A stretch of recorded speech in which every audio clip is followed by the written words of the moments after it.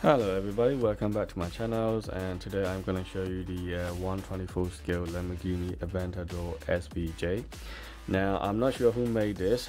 I have no clue. This is how AliExpress do. They always put it in the phone box and took out all the original packaging, which is stupid. I don't know why they always do that. I mean, how much you're gonna save on the packaging and delivery cost, but hey ho, that's how they do it. So here we are. I paid for about £20 with the AliExpress vouchers. Luckily I got it for £5 off, which is really good deal, so I decided to get it. So I ended up paying only about £15 really, but it's not bad. I mean, I always wanted SVJ in my collection, but this one has SVJ on the back here, but in my remote control car Raster 114 scale, it doesn't have this one. It's missing somehow. So in reality, I think they do have a SVJ logo at the back here, but I don't know why Raster missed it out. But considering this is 124 scale from the surface, it does look not too bad. I mean, I have to say. It does come with another color as well, which is the matte black color with the red interior, which is also not too bad. Now, I'm quite surprised to say that even interior is painted. You know, it's like I can see the sound of white line on the seat, and also in center console is painted, even though the paint is not properly done. You know, there's little hit and miss, but I'm not really fussing about it. If I open the door, there is also the little bit of silver painted brake disc, and not brake disc, I mean brake pad and accelerator. So yeah, not too bad for 124 scale. And on the front, it's okay. I mean, I do see the white LED light, but the rest, all the little details are missing. You know, you can see that a little LED light here, and also at the back there you do have a white painted tail light, but actually it's just translucent part actually. Exhaust pipe are painted as well, and also so is all the diffuser and a gold painted here, which is nice. Brake discs and calipers are again, it's just a plastic with painted around, but they don't actually move with the actual wheel. Front wheel do turn, but it doesn't link with the steering wheel whatsoever.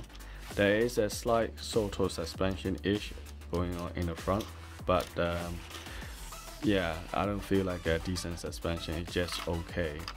And at the back, it does say that it is officially licensed by Lamborghini, and then the company that made is a MSC. I'm not sure who the hell is that mean, who made this. And there is a little battery compartment and a speaker here. I mean, I'm not really sure what is the whole purpose of it. All I can do is turn on the thing, and then you don't hear anything until you open the front door and to the full mode, and then you can see that the blue LED light inside there were lit up, and also on the front head were lit up, and also the back were lit up, just for a few seconds really. I mean, I just don't understand what is the whole purpose of putting speakers and wirings and battery compartment switches and all these things, all the extra weight for no reason, just for making a couple of sounds. Why don't you make this one at least like keep that light on for a while, like at least 10 seconds or something like that, and then switch it off by itself. And that'd be ideal, isn't it? I don't understand what is the whole purpose of this battery compartment and all this stuff. It doesn't really do anything really. Yeah, so engine detail is okay. If you look at it there, it does seem to have a decent depth in there, and I don't know why you have red pieces in here, but it does make you feel a little bit colorful and a bit depth in the see through the little glass panel. And the carbon fiber effects are not too bad, I have to say, considering it's a 124 scale.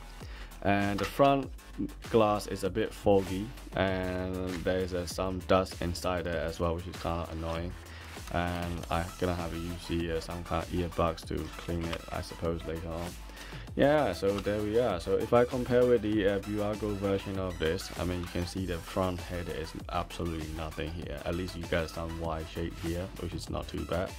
and the side mirror is more realistic in this SVJ, but the typical SV version, the side mirrors are a bit bigger.